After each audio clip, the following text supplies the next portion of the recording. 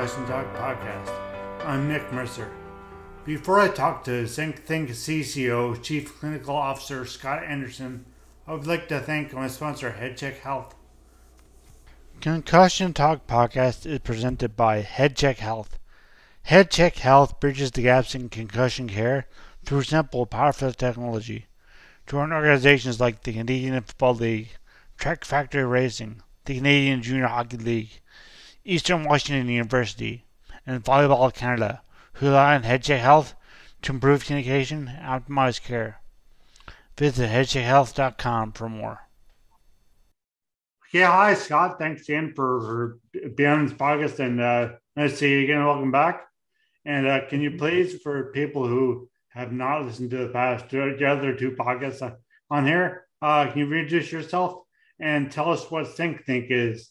Because you're here to actually. Oh, sorry. Good. Yeah, sure. Yeah, my name is Scott Anderson. I'm the Chief Clinical Officer at SyncThink, and SyncThink is a next generation neurotechnology startup in Silicon Valley, Palo Alto, California. And we deliver a brain health platform that specializes in assessing real-time cognitive function, delivering therapies to remedy deficits, cognitive deficits, and provide performance training platforms to improve cognitive performance. Great, and this is what you talked about last time we were on. Last time we were on for SyncThink, episode 45. If you want to go back and listen, but today you're talk about your iSync platform, the first mobile rapid test for concussion, and just received its second FDA approval. I'm not sure how many approvals needs to go into full commercialization, but because I'm not the U.S. and I don't make FDA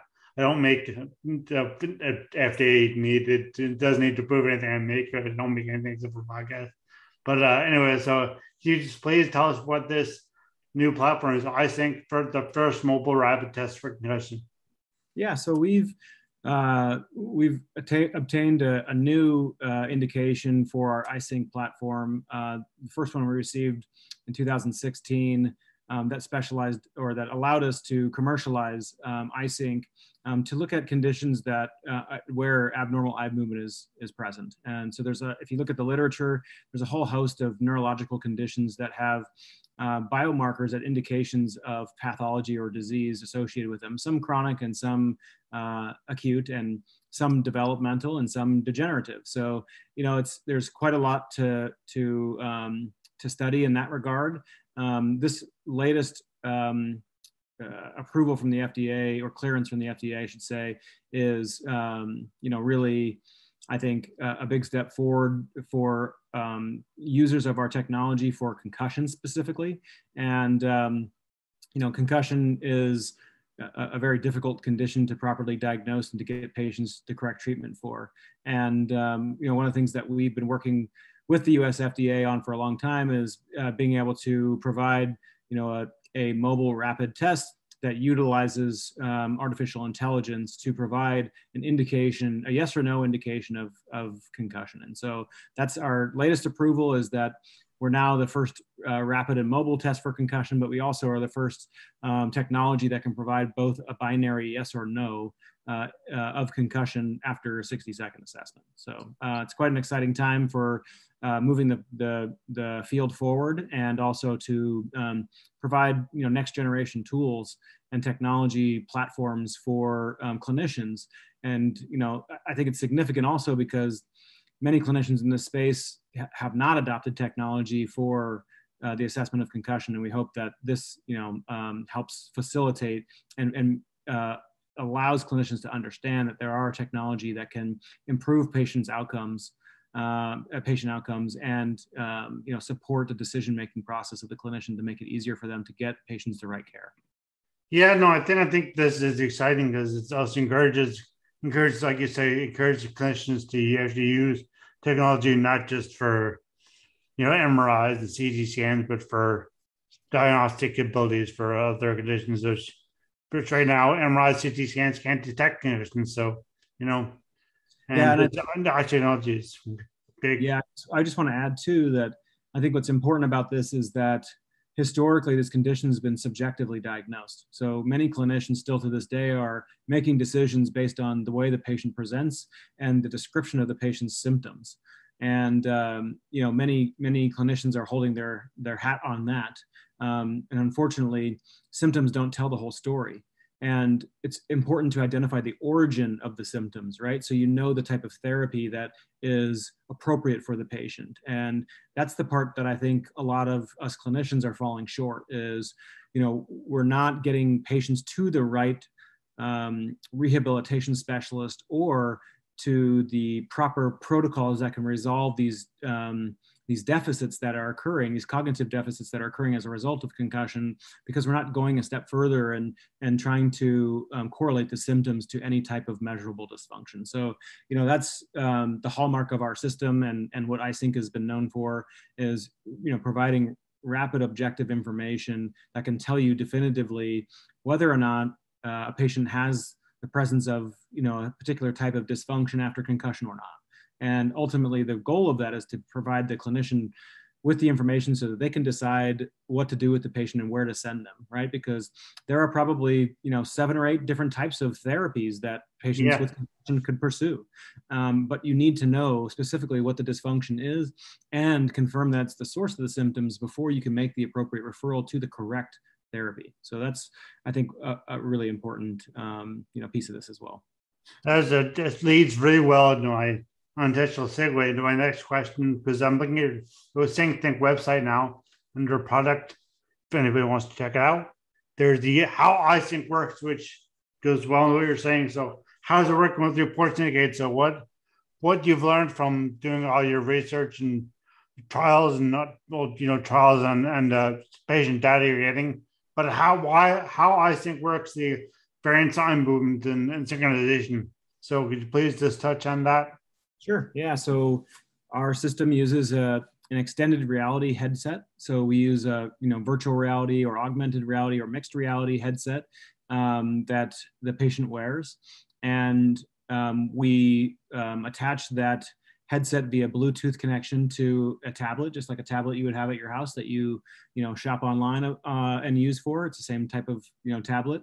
And the clinician drives the assessment battery from the tablet and initiates the testing to assess the visual and vestibular function, which are key critical central brain functions that can be disrupted after concussion. And so we use a battery of 60-second assessments that can be done one after another that look at different types of that examine the quality of the different types of eye movements that we use. And what a lot of people don't understand or don't realize is that when your eyes are moving or centrally fixating, your brain is actually responsible for the movement of the eyes or positioning of the eyes, because the brain is looking to try to get visual input, right? It wants information from the outside world so it can process what's happening around it.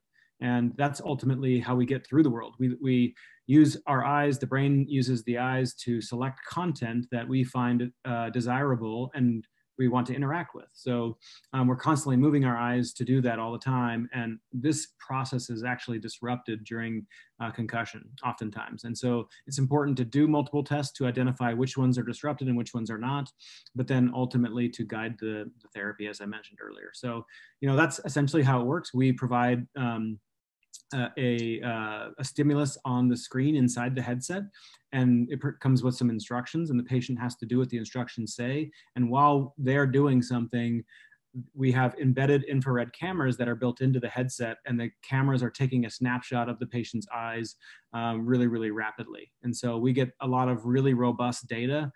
We collect 120 data points per eye per test. And so we can tell with very robust data capture exactly what the eyes are doing and whether or not the eyes are moving abnormally. And oftentimes you can have something called nystagmus, which is an abnormal eye movement or a jerking eye movement. Which I think I have actually. Yeah. And after concussion, and we can categorize the type and severity of that type of abnormal eye movement so that it's clear for physicians and other clinicians who want to treat the condition.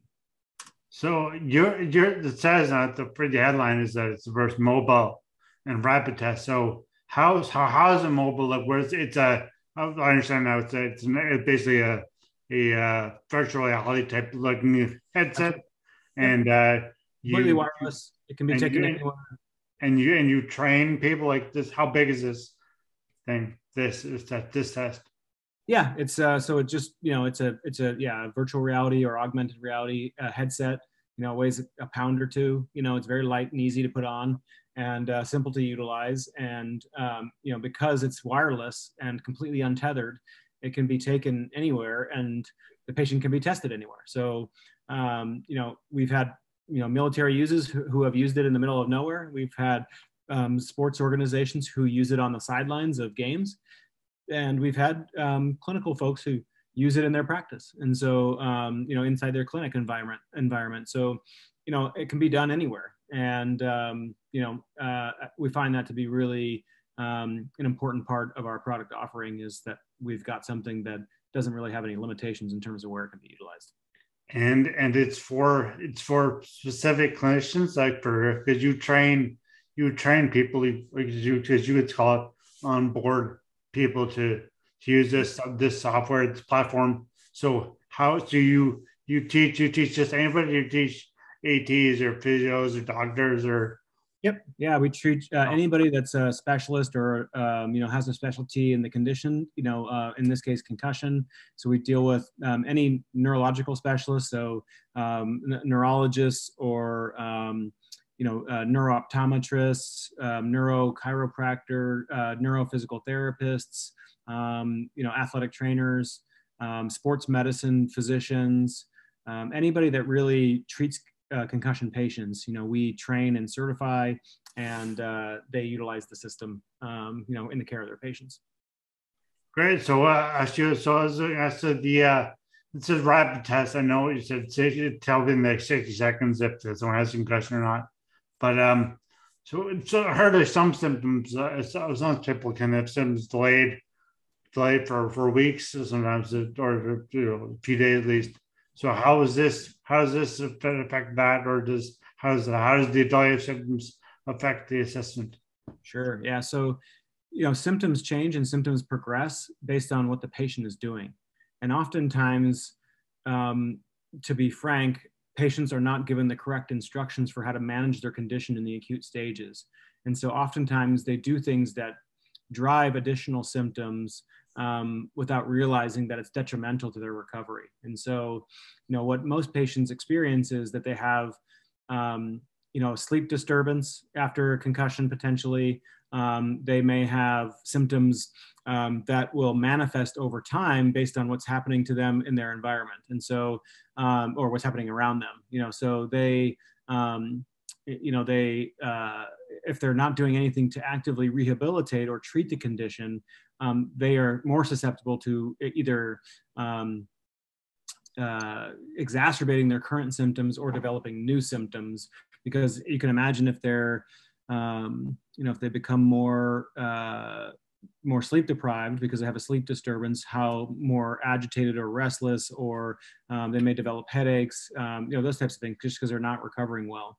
The other thing can be said about family history. A family history is an extremely important data point in understanding the recovery from concussion, because what we've learned and what some of the new evidence is telling us is that families that have family history of psychological disorders, psychiatric disorders, or ADHD potentially can manifest in people that have concussion. And so it's important that those folks also receive the proper psychological care that they need in order to manage the condition, and they also may develop other sequelae such as depression, anxiety, and other kind of mood disorders as a result of the concussion. And so those things can't be taken lightly, and they need proper monitoring and assessment from qualified professionals. And so my point in all this is saying that no two concussions are the same. Every person that experiences a concussion may have a different type of symptom presentation as a result of the injury,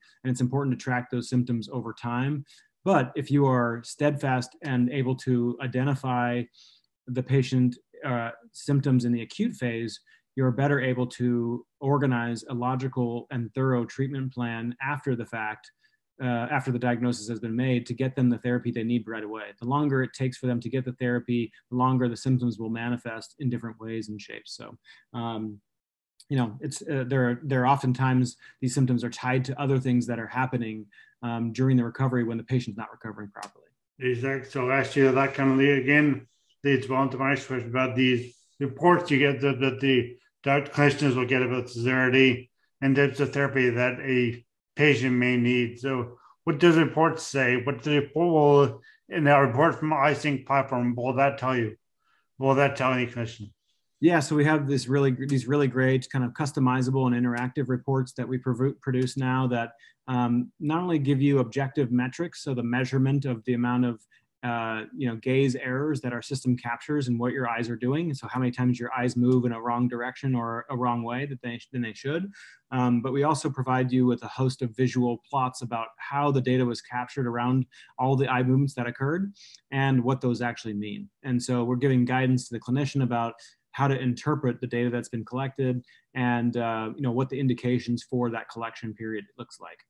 To make it easier for them to make a decision about the patient. So that's kind of what the reports suggest. And we have different types of reports for different types of assessments and providers. And like I said, all these things are kind of customizable and designed with the clinician's experience in mind. And I'm just keep looking at your website now, not your website, the SyncThink website. And there's a lot of information there about their advice, and it's about the science around it, behind it. So if anyone wants to check out SyncThink.com, and there's lots of information about that device and more. So please, and also, so Scott, what's next now? Now you have 2 FDA approvals. What's next for SyncThink and for the platform? Yeah, we continue to focus on a couple of things. One is we continue to expand our indications. So we're continuing down the regulatory pathway to get additional approvals. We are studying other conditions at this time too as well, and working with a host of partners to realize the efficacy of those types of interactions. And we're, more importantly, I think we've gotten to a place now where we are completely hardware agnostic. So we can work on a number of different virtual and augmented reality systems. And so, over the course of probably the next 6 months, you'll see us deploy our solutions on different form factors with different capabilities for each, for a host of different types of conditions. So yeah, does anyone have this technology now? Your prototypes or your immediately sold it since? Oh yeah, we're a commercial company. We've been a commercial company for about 3 years, and we have over 3,500 clinicians using our platform today, largely in the U.S. and Canada, some outside of those walls as well. And we've got a mix between healthcare providers in hospital and clinical environments, to sports organizations, to folks in either research capacities for drug development or other associated conditions, and the military, of course, which is kind of a longstanding user of our technology. Right. We were talking about that before. So I think this is very exciting, and now it's very new because this announcement was just made in early October that you received the second round of support from the FDA. So it's in clearance, so approval. So yeah, so hopefully we'll see this now in more as improving into more places around the world, but around at least North America, let's say. So so thank you so much for being on the show and for letting everyone know about this new exciting technology. Thanks, Nick. I appreciate it. Thanks. All right. Cheers. Cheers. Music at the beginning of this podcast is by Ben Sound. www.bensound.com.